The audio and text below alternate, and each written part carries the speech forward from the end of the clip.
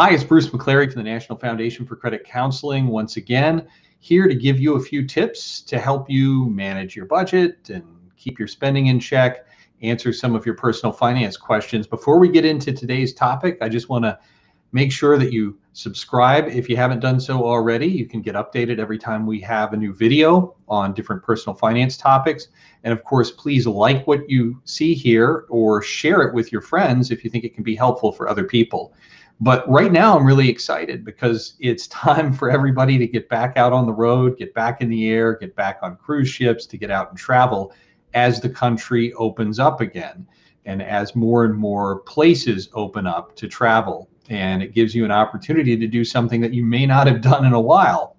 So travel is on everybody's mind right now. It's a popular thing to talk about. It's a popular thing to discuss. And all of that pent-up demand after a long pandemic and a dreary winter are making it more likely that vacation spots are going to be jam-packed with people as summer approaches and as the pandemic subsides. So bye-bye COVID, hello vacation. But before that happens, there are a few things that, of course, you want to keep in mind. And the big question is, are you ready to spend on travel? Travel expenses can really eat a hole in your budget. They can run up your credit card debt, and they can give you a few headaches that sort of take away from the fun of vacation. And a trip across the country or around the world, it's going to cost some money. So there are some things you should consider before you put yourself back into circulation. So the first question you want to ask is, how much is that trip going to cost?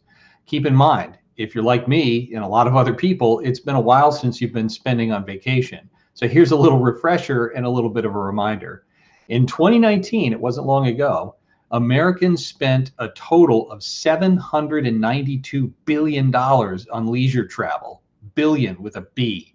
Now, what does that mean for you? Well, the average American who travels for vacation typically spends about a couple thousand on summer vacation, and even more when you total all the travel, leisure travel for the year. On average, it comes out to about $4,000 or $5,000 for the whole year. That's a lot of money. That can put a little bit of a dent in your budget. The good thing for people right now is that most Americans are coming out of the pandemic with more money in their savings, with lower credit card debt, and a little bit more room to spend. So you've got the money in your budget, which is great.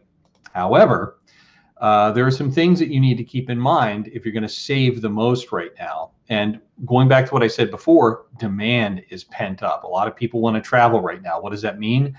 That means fewer seats available on airplanes, fewer rooms available on cruise ships. Trains are going to be booked. Hotels are going to be booked. Vacation rentals are going to be nearly impossible to find. Even campsites right now are overbooked throughout the summer months. So what does that do to the cost? Well, it drives the cost up. So this makes it even more important to use every single tool in the box to try to get a little bit of extra savings as you're shopping around. Be patient. Don't jump at the first deal you see. And think about ways you can take the edge off of the increased prices, like cashing in on some of your credit card reward points or airline travel rewards. And that can also help, combined with finding the lowest prices in the marketplace, to take a little bit of the edge off and save some pressure or avoid some pressure on your budget. Also, look out for hidden costs. The cheapest price that you see for that airline seat or that cruise ship may not be telling you the whole story about how much you're going to spend.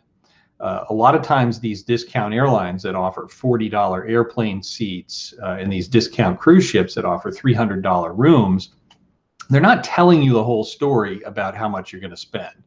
And just as an example, if you tack on all the fees and the costs in addition to that cruise ship, let's say you pay $300 for a cruise, well, you have to pay port taxes, you have to pay luggage fees, you have to pay gratuities. Sometimes they work gratuities into your bill. All of these costs total up, and it can actually triple the amount that you end up paying in some cases. So be very careful. Do the math before you commit to any kind of a deal. Lastly, don't melt the plastic on your vacation. A lot of people have room on their credit cards to spend a little bit more because balances are low. but you also may have more room in your savings account. So try to balance cash spending with credit spending while you're on vacation, and make sure you're also not taking the credit card that has the highest balance on it when you go travel, because the higher you run that balance to closer to your credit limit, it can actually hurt your credit score. And you don't want to do that while you're on vacation. So I hope you have a great vacation. I hope you enjoy returning to travel, and you hope you do so affordably. If you have questions, of course, you can always use our Ask an Expert feature on nfcc.org. The link is down below in the crawler. Visit nfcc.org because we also have some calculators that are available to help you make some decisions, work out a budget. You can also connect to a nonprofit credit counseling agency for one-on-one help. So again, enjoy your return to vacation. Have a great time while you're doing it, and hopefully you'll save a little bit of money. Thanks for joining us. And again, like, subscribe, and share. Come back and check out our next video.